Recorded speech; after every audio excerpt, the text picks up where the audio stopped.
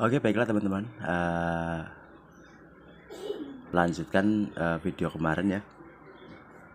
Ini TV apa ya, Multimax ya.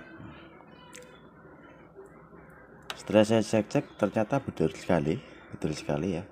Ini Fbt-nya yang konslet. Ini saya putus langsung. Ini konslet ya, di kaki bebasnya. Kemarin kan saya langsung ganti ini ya, horizontalnya, tapi masih nggak nyala. Itu memang ini ya konslet. Ini akan saya cabut dan akan saya ganti Fbt-nya. Serinya BSC25T1415C ya.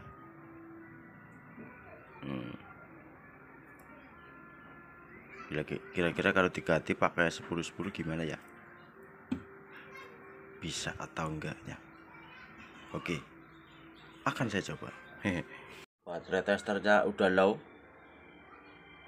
Akan saya pakai playback yang seri 10-10 ya, cabutan ini. Mudah-mudahan bisa. Oke teman-teman, jangan kemana-mana, tetap saksikan terus ya tayangan dari Aza Elektronik. Udah terpasang, tinggal colok-colokin ya.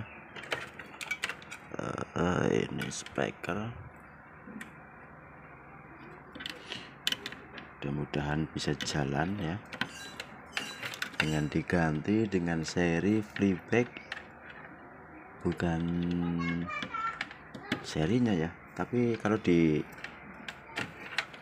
dari tegangan atau dilihat dari data pinnya ini sama ya. Salah ini ya. Oh, ini kayaknya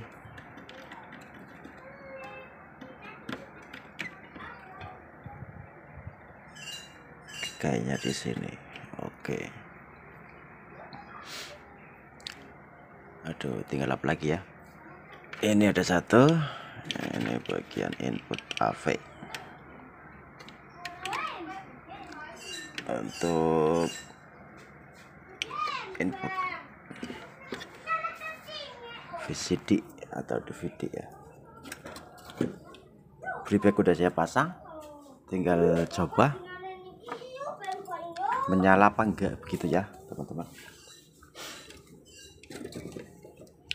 Ya mudah-mudahan sih nyala ya, soalnya yang punya TV-nya apa ya namanya, kalau bahasa Indonesianya geris apa sih?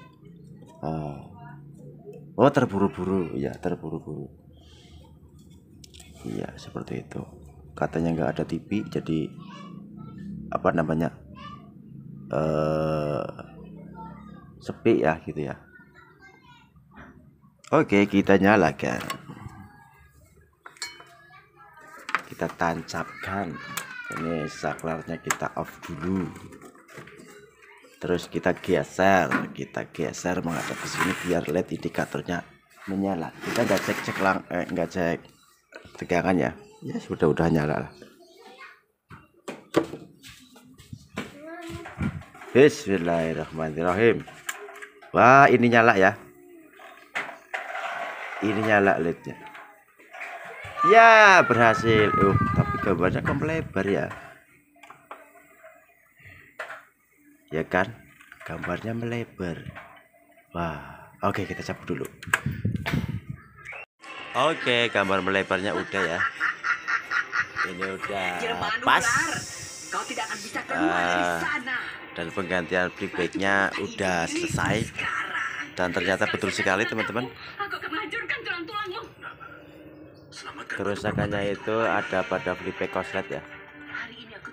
Ini Fbt-nya saya ganti pakai 1010A ya.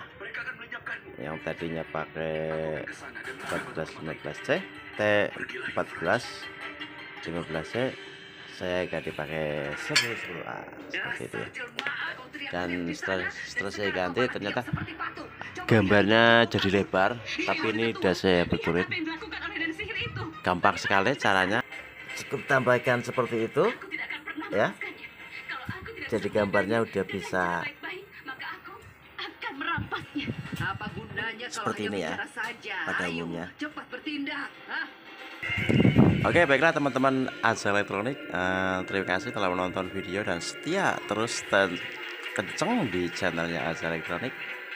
Mudah-mudahan bisa membantu teman-teman servis maupun teman-teman yang bukan servis ya, yang mau ikut belajar elektronik seperti itu ya. Dia pasti ada Oke, terima kasih. Seperti biasa, like dengar.